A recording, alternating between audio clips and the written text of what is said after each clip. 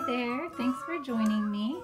Today I'm just going to get the fabric ready. I'm going to do this applique series kind of thing.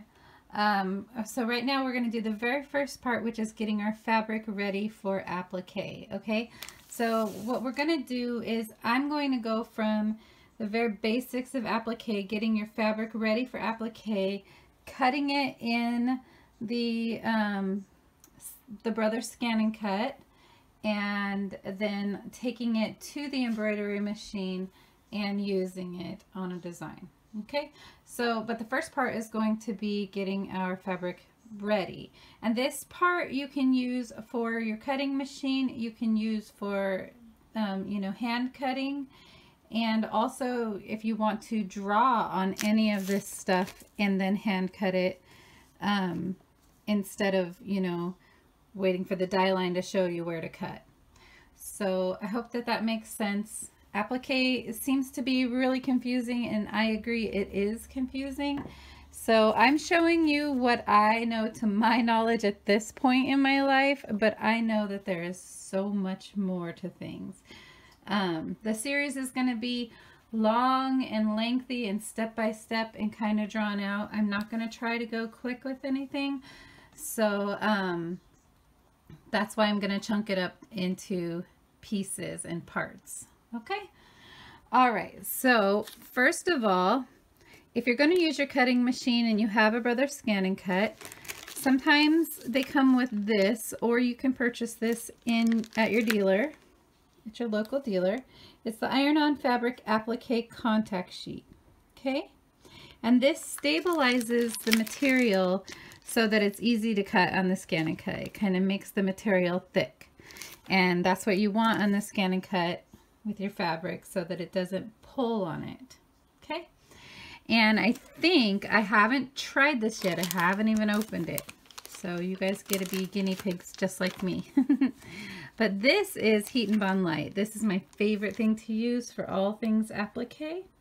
It's the purple package. There's a red package and a purple package, and the red package is more for patches. This is a purple package, and this is lightweight and sewable. This is for applique as well. And I just have a big bucket full of fabric, of scrap fabric that already has it on it. I have a video, an older video, showing how I just take all my scrap, and it's really simple. I just take it and lay all the scrap pieces out and iron them on. It's not rocket science. But this is what it looks like.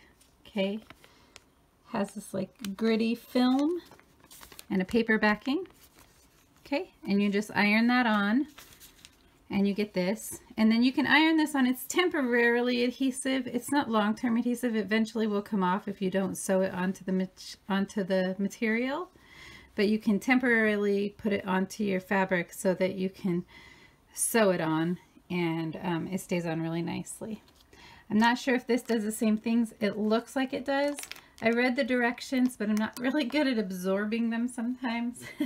But they are on there, and I know I will have to before I start. And then the third way that I wanted to try, have not tried this yet, is freezer paper. Okay, so I saw this on Apple Lover 53's YouTube page, and so you just take your fabric, and if you don't want to put Heat and Bond on it, because Heat and Bond is, and this is too, it's permanent. It stays on your fabric all the time. It makes your fabric kind of plasticky. So say what you're doing, you can't have that. You're doing something that needs to be soft, and you know, maybe you're doing quilt squares. You know, you don't want to put Heat and Bond on the back of quilt squares, because that's going to make your whole entire quilt like this, which you don't want that at all. You want it to be soft and supple and easy for the person who's going to quilt it, or for you. So I'm going to go ahead and iron that out. But you sandwich it basically and turn it into what makes it feel like cardstock. And then you put it onto your Scan and Cut mat, and it's supposed to be strong enough to cut it. Now that same theory could go if you did it with this. Sorry, I bumped it. if you went ahead and did this and then drew your applique onto this or pinned your pattern onto this and cut it out, you probably still do just great. So let's go ahead and get started. So the Heat and Bond Light, I'm not going to really show you how to do it. It's very simple. If there was nothing on here, you put it face down and you put the bumpy side down, paper side up, iron it on. And I almost always try to have some parchment paper over everything so that nothing gets on my iron. The parchment paper doesn't have any stick to it. And this is a Reynolds kind that I just found. It has, I don't know if you can see that, graphs on it, graph paper. Let's see. I'll show you.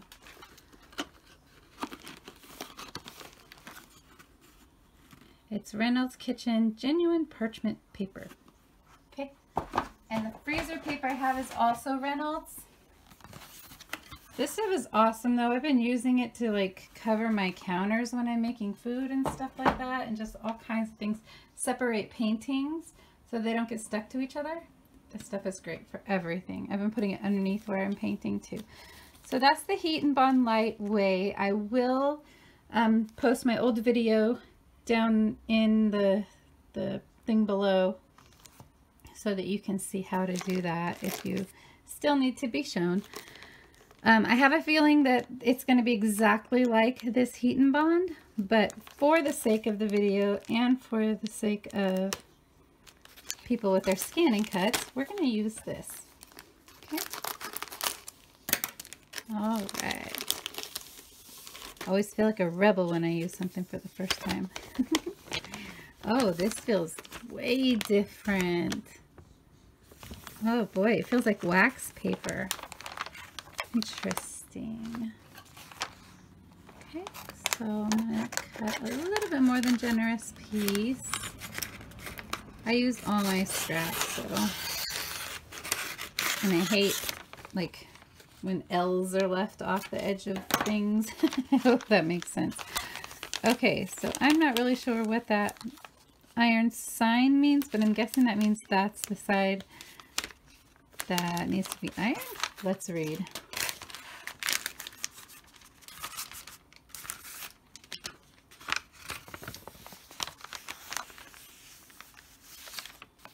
Okay, hope you can see that. Use the standard mat for cutting, for about iron for 20 seconds depending on fabric's type, for piecing projects like packwork, blah blah blah blah blah blah.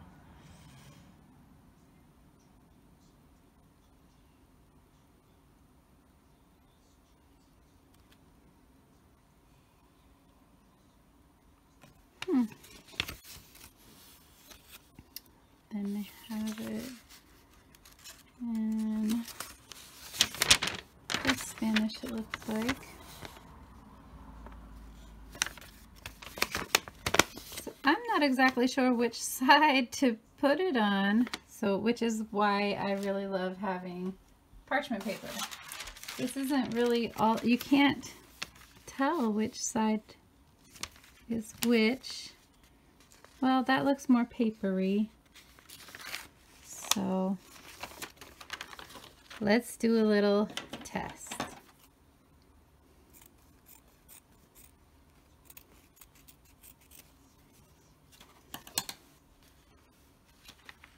Okay.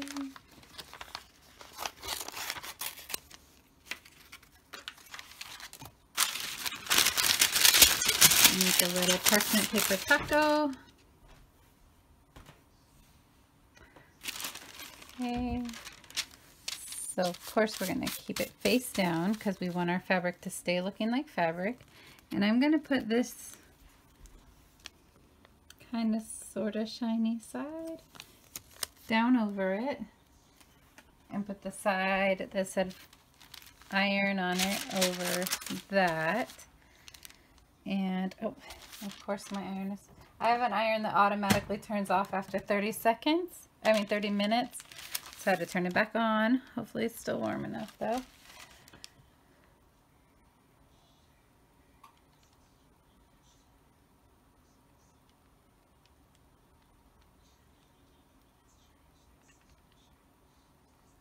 I know after doing it, it seems obvious that it was that specific shiny, gluey looking side.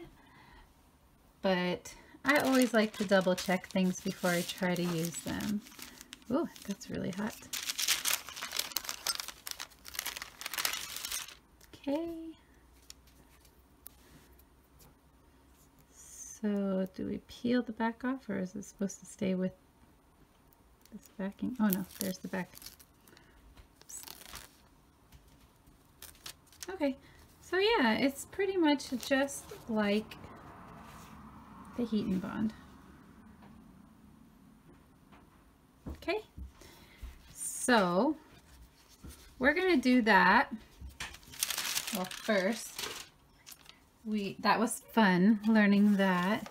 So whenever you have your fabric sheet that hopefully either came with it or you had to purchase, the waxy, papery looking side, that's the side that goes down onto the back side of your fabric, like that, so that they can turn into glue. And then you peel this papery part off.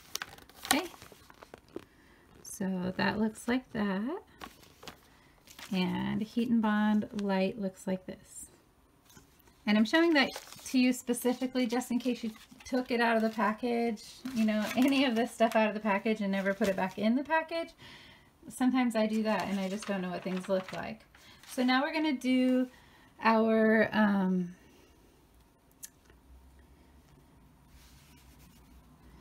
little piece in the freezer paper for the scan and cut.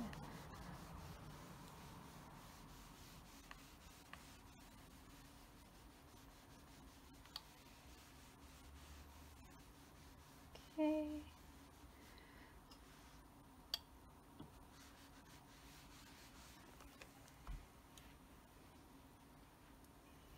Okay, now we're going to put our freezer paper. We want the papery side up and the shiny side on the inside, okay? And it's going to look, well, what it's going to do is it's going to melt these pieces together. It's going to melt everything together, but the glue isn't so strong that it stays with your thing. It comes right off, okay? And you can use the same method without doing the taco thing.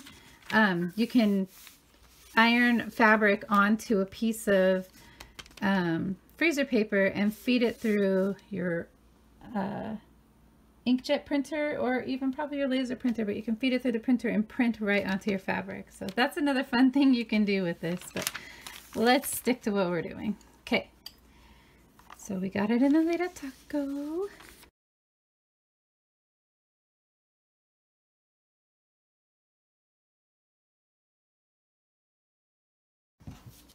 Okay, so let's go ahead and get this piece ready using the rest of the Brother Scan and Cut applique stuff. Okay, oh, look at that perfect size. Okay, and I always like to make it just a little bit bigger. Okay, so let's turn it face down. And let's go ahead and iron it real quick.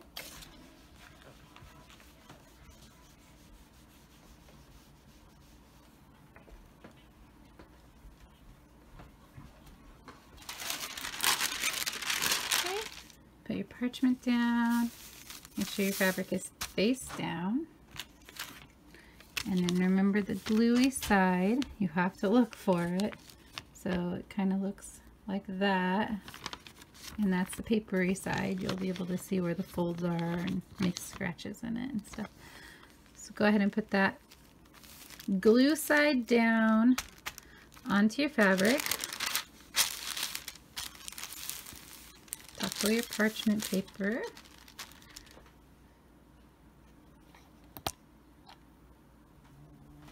And then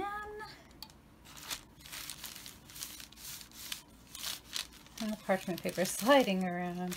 Oops. Okay, so I want to give it some really good pressure. It says about 20 seconds. I'm just kind of going over this first since it slid around a little bit. whenever I was first putting everything together. So now I'm going to hold it down.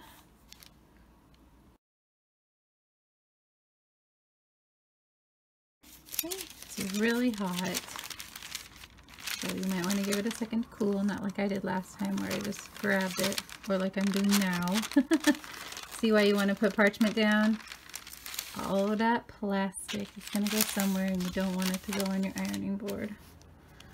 Okay. And you just peel the backing off.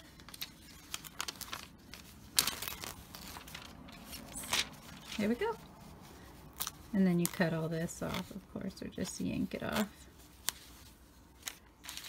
Alrighty, so I'll be back in a minute with the cutting machine part. See ya.